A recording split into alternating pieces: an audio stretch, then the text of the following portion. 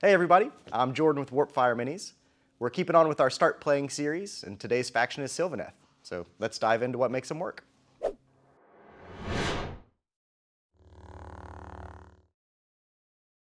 So we're starting off with the strengths and weaknesses, and the number one strength of Sylvaneth is mobility.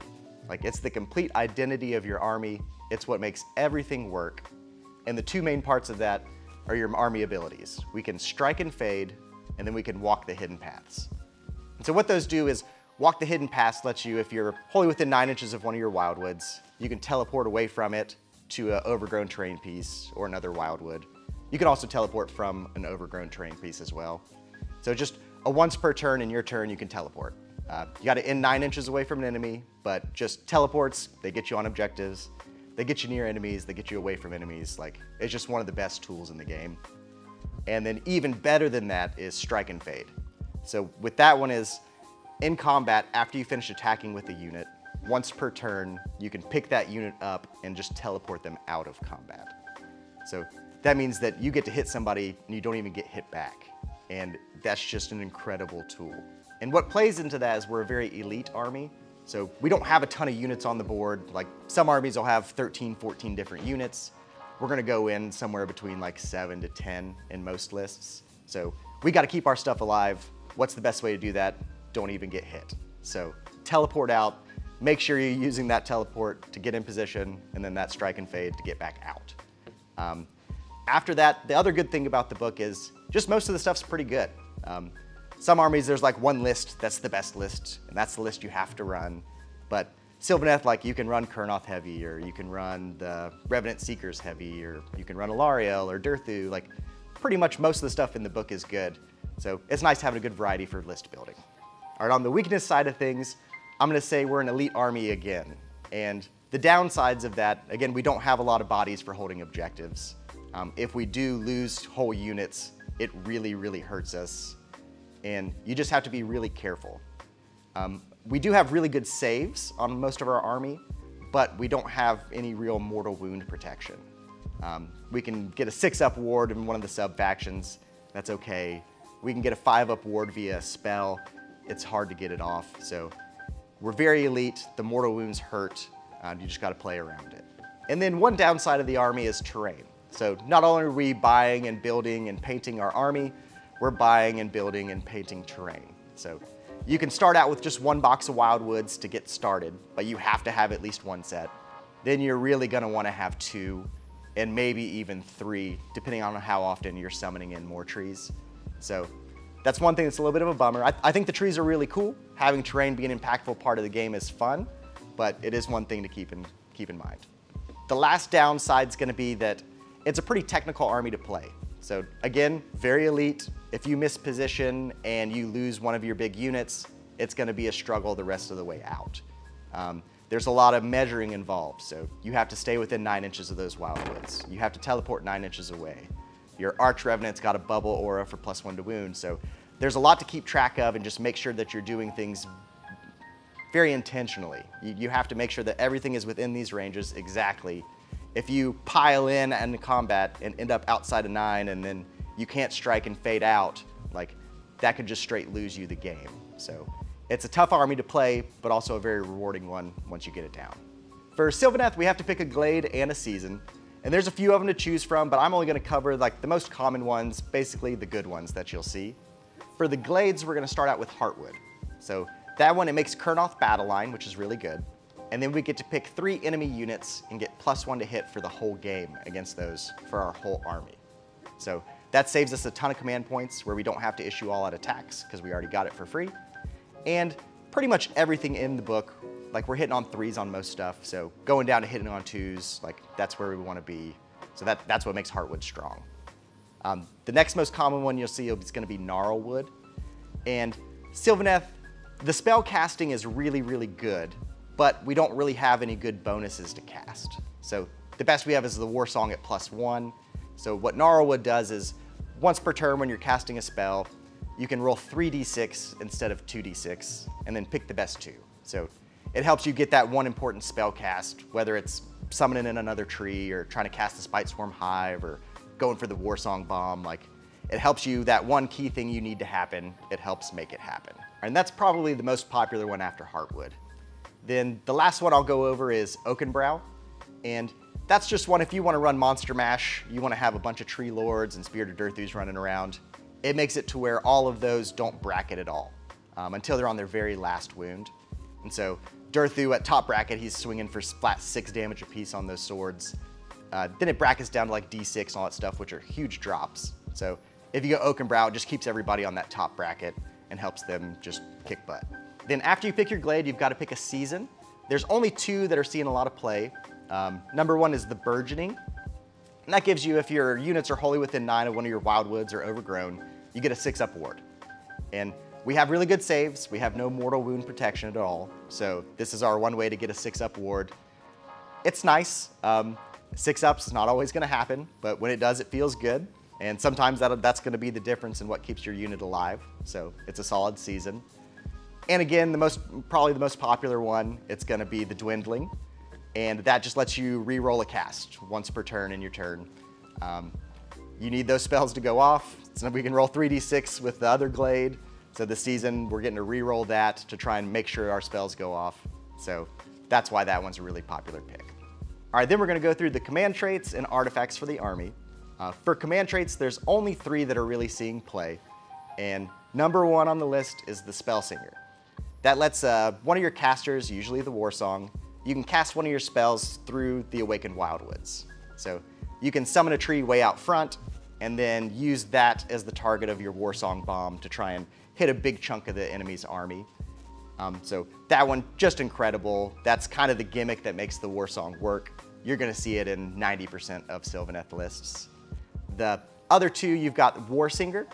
That lets you put it on your general, and everybody within a certain range of him gets +3 inches to their move.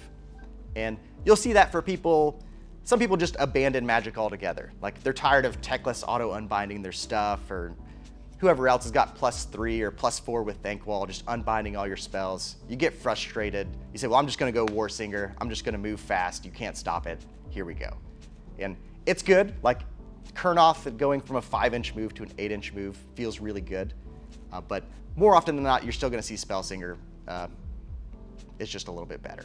Then the last one you'll see sometimes is called Gnarled Warrior. And that's usually going on Durthu, and it makes him ethereal, which means his save can't be modified at all. So he's saving on that 3-up base, just no matter what. So it just makes him super tanky. But again, more often than not, it's going to be Spellsinger. Like, that's kind of the best one. Then when it comes to artifacts, there's really only 2 to talk about. The first one's going to be the Vesperal Gem. That one, you put it on a wizard, you can automatically cast one of your spells from the spell lore. So things like Regrowth to heal or Tree Song to try and get some extra rend. So that's solid. And the other one is the Greenwood Gladius. That's pretty much going on Durthu every single time. It lets you get an extra D3 attacks on his big sword. So he's 3 attacks base, 4 if he's near a tree, then add D3. These things are 6 damage apiece, so like Greenwood Gladius, thumbs up. All right, so let's jump into the standout units for Sylvaneth. Again, most of the book's pretty good. There's a couple that didn't make the list, and that doesn't mean they're unplayable, but these are the ones you're gonna see more often than not. First up's gonna be Alarielle. She's the goddess of life, the creator of the Sylvaneth, and she's pretty good. She can move 16 inches. She's got a 3-up save. She can heal herself. She can, when she dies, bring herself back to life. She can summon in another unit. She can cast 3 spells, but she doesn't have any bonuses to cast. Figure that out, I don't know. One of the downsides is she's 820 points, so like that's a huge chunk of your army, but she can summon in like 250-ish points worth of things, so she's really costing you about 570 points. Does that make her War Scroll worth it? In a lot of successful tournament lists, you do see her, so yes. She's not my personal favorite. I don't like having that many points tied up in one unit. I'd rather have a couple things cruising around the board, but she is solid. You will see her. If you like her, bring her. She's gonna work out. Next up are our Treelord heroes. We've got the Spirit of Durthu and the Treelord Ancient. The Treelord Ancient, his gimmick is he can summon in one Awakened Wildwood anywhere on the battlefield, and that's really, really good. People will pair that with the Warsong, again, the Warsong Bomb. Based on this tree, you just automatically set up on the board. I'm not a huge fan, again, just it's a lot of points just for that one ability. After he gets that out, he can do okay, but I'd rather just put my points elsewhere, like a Spirit of Durthu. So this guy slaps. He's got 3 attacks, but they do 6 damage apiece. Then you get near a wood, you get that extra attack, you put the Greenwood Gladius. So for a big hammer unit, this is kind of your guy. Sometimes with Durthu, things can be a little bit swingy. So you've got those few attacks. Sometimes you're going to do 24 damage, sometimes you're going to do 6 or 0. But we can strike and fade, baby. So if we go in there, we hit and we whiff, just teleport him out. Keep him safe. We'll try again next time. And then the other thing Durthu can do for us is he can do a monstrous rampage to make somebody fight last. And making somebody fight last just rules. It lets you do a different fight somewhere else that's going to be more important. And you get to see how that pans out, decide if you want to strike and fade out of that one. And if you don't, if you wipe that whole unit, now you've got Durthu. He gets to fight into this thing first. And again, if he whiffs, we can pull him out. But more often than not, like I've had really good look out of Durthu. I put him in most of my lists. Next up is the Warsong Revenant. And the whole focus of the General's Handbook right now is the Galatian champions. And the Warsong is just one of the best Galatian champions in the game. They got 7 wounds, a 4-up ward. And this is the one you're going to give Spellsinger. You're going to usually give it that Vesperal Gem artifact as well. And the whole shtick, everything that makes it work, you're going to be casting that Warsong Bomb. You're going to use Spellsinger to cast from the tree you're standing next to onto a tree somewhere else on the battlefield near your whole enemy's army.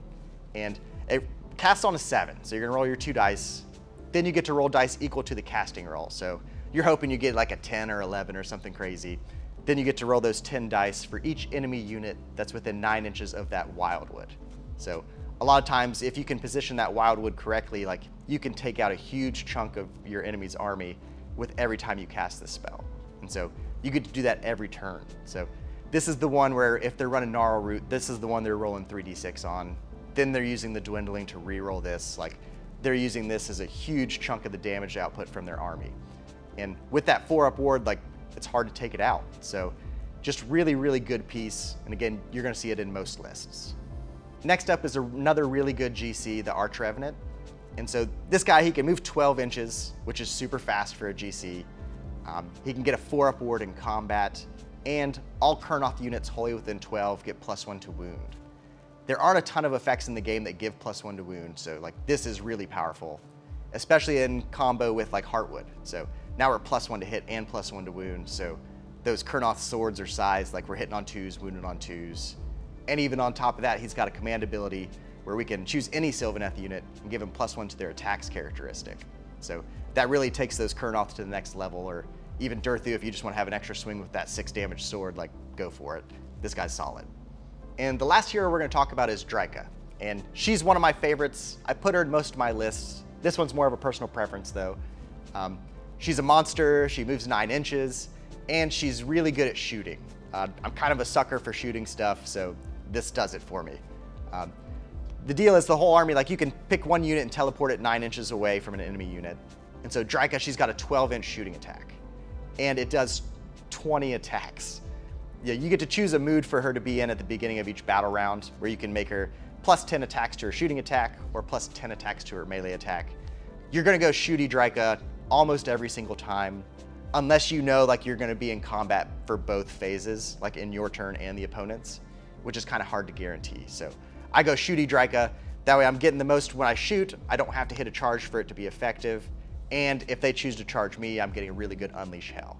But it's 20 attacks. If we're Heartwood, we're hitting on 2s, wounded on 3s, rend 1 damage each, and every 6 to hit is a mortal wound. So when you factor in that Heartwood bonus, you can teleport 9 inches away from something, and then on average, you're doing like 10 damage just from this one shot, which that could clear a screen or just take a big chunk out of a monster that you're gonna charge other stuff into. Just 10 damage in shooting is a lot. She's only got 10 wounds, so kind of on the frail side.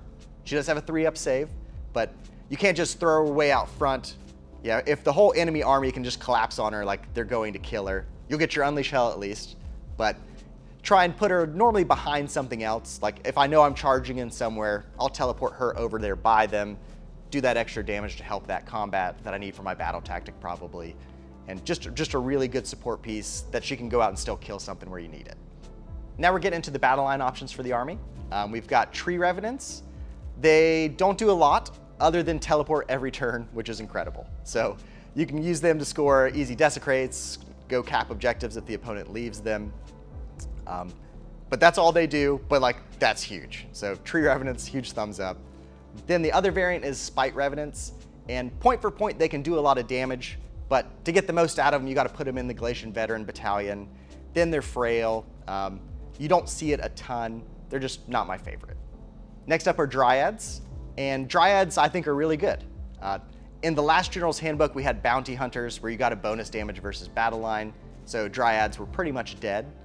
But now that that's gone, Dryads, if they're wholly within 9 of an Awakened Wildwood or Overgrown, they are -1 to hit and -1 to wound from all attacks.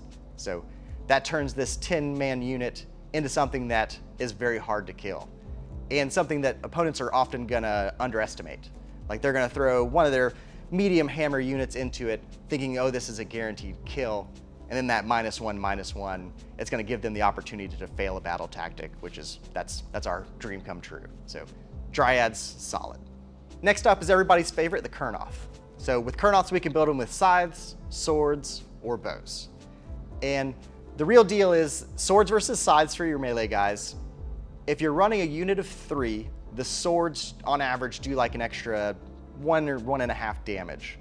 And they're 6 to hit, proc 2 mortal wounds, so you're getting some mortal wound output. So for a unit of 3, I pretty much always go swords. For a unit of 6, I always go scythes. And the reason why they're 2 damage each, they have rend 3, which like there's not very many things in the game that have rend 3, so that's really good. But with the unit of 6, the scythes have a 2-inch reach, and so all of them can attack, and you can keep them like tight in like 2 ranks.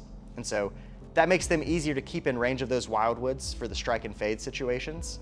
It makes them easier to fit in tight spots when you do teleport, and just making sure all 6 of them can attack is a big deal. We could run 6 swords instead, but due to coherency being over a unit of 5, we're only going to be able to get 4 of them in. Once one of them dies, then we're down to 5. That's not an issue anymore, but it's still, to get them all in combat, it's a really big footprint. And so we might end up piling ourselves out of that strike and fade distance, or if we're trying to stay in range for that ward or the Arch-Revenant's bubble, there's just a lot of things where having a huge footprint can be kind of a negative. So unit of 3 go swords, unit of 6 go scythes. And then Kurnoth bows. When you look at the base profile for them, they don't look great. But once we consider the Heartwood bonus for +1 to hit and the Arch-Revenant bonus for +1 to wound, that also applies in the shooting phase. So we can get those guys down to 3s to hit, 2s to wound, rend 1, 2 damage. Each unit of 3 Kurnoth bows on average into a 4-up save does about 5 damage. And that doesn't sound like a lot, but if we have 2 or 3 units of those guys, now that's 10 or 15 damage we can shoot 30 inches away. And again, that can help us clear screens or take a big chunk out of something that we need to kill for our battle tactic. And since we are elite and we don't want to lose units, these are guys we can just keep safe. Like, we're gonna strike and fade that 1 unit per turn, hit something and get out. And so while we're doing that, we can also be contributing with our other units on the board instead of just sitting there. So 30-inch range, they're pelting stuff while your 1 unit's diving in and diving out. They're just really good. Next up is the Revenant Seekers and the Spiterider Lancers. These are your Bug Rider guys. And I'm a huge fan of the Rev Seekers over the Spiterider's. So Spiterider's, they can fight first when they charge, pretty good. They're 1 damage each, which is pretty good into a lot of things that are reducing damage now. So if you're fighting into Petrifex Bone Reapers, or Coalesce Seraphon, or Cruel Ghast with Night Haunt, the Spiterider's are gonna be better. But in all the other cases, the Revenant Seekers, they do more damage, and they have a couple tricks up their sleeve. So we're gonna look down at the table and I'll show you what they can do. All right, so here's a couple really cool things that Revenant Seekers can do for us. At the end of the movement phase, you get to pick a friendly unit wholly within 12, and then on a 2-up, you get to bring a model in that unit back to life. And like, that alone is really good, but we can use that in a sneaky way to get us an extra like charge bonus. Like if we fail the Spite Swarm Hive and that Gur Battle Mage doesn't go off, we can still do this to try and make a long charge. So how it works is at the end of the movement phase is when we bring the guys back. But also at the end of the movement phase is when we can do our once per turn teleport. when things happen simultaneously, we get to pick the order. So what we can do is we'll take this unit of Revenant Seekers over here. They're obviously wholly within 9 of this tree. So we're going to teleport them over here, keeping them wholly within 9 of this tree. We have to stay outside of 9 inches of an enemy unit. So we measure that out. You're going to have to do that every single time. You want to be exact. It's very important. And then we roll our dice. So on a 2-up, we can bring back one of the guys in our own unit because we lost one. And so the cool part here is we get to choose where to put it back. And it just has to be within 1 inch of one of the models in the unit. So we're 9 away, but we can set this guy up a full inch, like we have to be just within 1 inch of this guy, straight towards the enemy. So what that does for us is we were a 9-inch charge, now we're a 6-inch charge. And so that just increased our odds exponentially of making this charge roll, and now boom, we're getting in, plus we brought a guy back to life. That's really good. Then let's say a different situation if all these guys are still alive. We can still do the same thing. We have this unit of 3, we're going to teleport them over here. Let's say this unit of Kurnoth moved up and they're 7 inches away from their charge. Like on a 2-up, we can bring a Kurnoth model back to life instead. So their 7-inch charge, we set it up within 1 inch. Like they're going to gain back like about 2 inches of charge range. So now they're only going to need that 4 or 5 inches to make it in. So bringing guys back to life, making your charges easier. You can even do things like if you're in combat already with something, you can bring back a model to the unit and like tie something else up into combat with it. Or you can go over here and get on an objective. Just there's lots of opportunities that this gives you that just makes it a really good add. And I'll go through and I'll add some Sylvaneth lists to the description of this video if you want to check those out that could take advantage of situations like this and just give you a good leg up on the game. And the last unit we're going to talk about are Treelords. And again, if you're running an Oaken Brow list, like you can have a whole army of just these guys. And what makes them work is they have their own War Scroll ability, like Durthu, where if they're wholly within 6 of a Wildwood or Overgrown, they can teleport themselves. And so that means you could have 4 or 5 Treelords all teleport in the same turn. They have a pretty decent shooting attack, so you can, like, if you're all the way on the right-hand side of the board, you could literally teleport your entire army over to the left for a huge reposition, hit a bunch of these shots into them, and do a bunch of damage, try and hit some charges, but they're just very, very mobile, which is kind of rare for a big monster like that. They also have the Fight Last Stomp, like Durthu does. Being a Monstrous Rampage, you can only do it with one of them for each turn, so like everybody can't Fight Last everything. You gotta pick your spot, but Fight Last just really good. They swing, they do pretty good damage in melee, so just overall, really good all-around unit where they can do a little bit of everything. We also have endless spells, and the only one worth talking about is the Spiteswarm Hive. So this guy casts on a 7, but we can reroll the cast, 3d6 cast it, all those buffs. And what it does is we get to put it down on the board, pick a unit in range, and on a 2-up, we get +3 to our charge rolls. So our whole gimmick is the armies, we can teleport around, we get that 9 inches away from an enemy. With that +3 now, we only need a 6-inch charge. You can reroll the charge, so 6-up rerolling, like you're pretty much gonna make it in, which is awesome. Then there's also the Battle Mage, a Battle Wizard of Gur, and that's another little guy some people will ally in, and he can give somebody +2 to their charge rolls. And you can stack that on the same unit as the Spiteswarm. So we could have a unit that's +5 to charge, teleport them, they only need a 4-inch charge to make it in. Just makes the army incredibly mobile. And like that's our whole identity, that's what we want to do.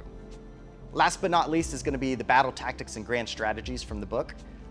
All of the grand strategies are straight garbage. Don't ever run them, period.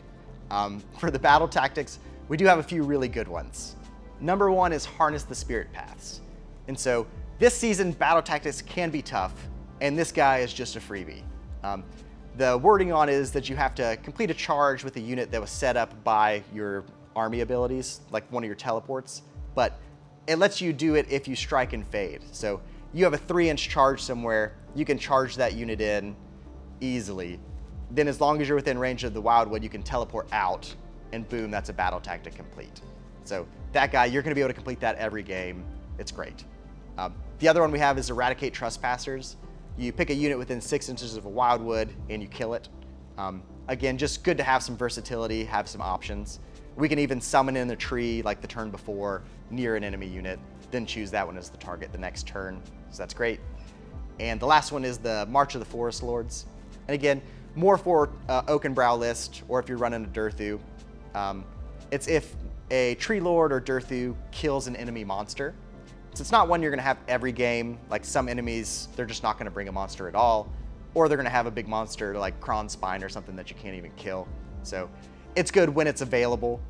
Not always my first pick, but again, just having options for battle tactics, that's great. So that's the scoop on Sylvaneth. Just use that mobility. Make sure you stay in ranges for all your aura abilities. Cast your sweet spells, do a bunch of damage. Hopefully those Durthu swings make it through, and just go out there and win some games. Thanks for watching, and if you ever need models, check us out at warpfireminis.com.